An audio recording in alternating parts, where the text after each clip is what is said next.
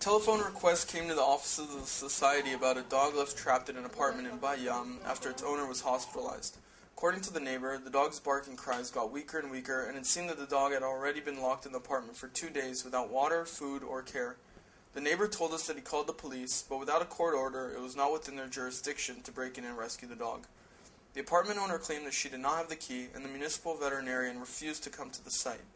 Since he was determined to help the poor dog, the neighbor called the Society for the Prevention of Cruelty to Animals in Israel, Tel Aviv, and requested its help.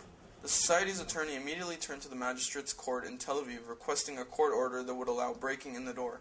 In spite of the very real threat to the life of the dog, the judge on duty contended that it was the responsibility of the police to act in this case, and suggested asking the police to help with obtaining the identity of the hospitalized renter and asking her for the keys to the apartment. At the police station, they did not see this as an emergency, and a whole night passed while the poor dog was locked in the apartment. The next morning, a magistrate judge issued a court order, and the representatives of the society went to the police station and requested that the police accompany them to the apartment.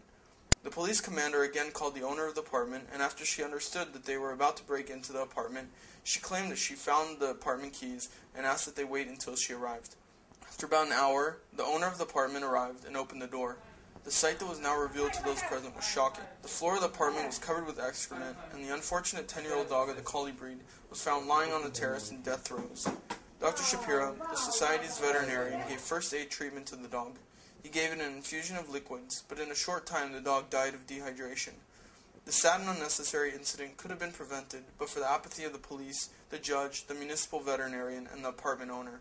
We are calling for the legal authorities to not ignore helpless animals, for which we are their voice, and we expect them to act in such circumstances exactly as they would act if a human being were locked in an apartment.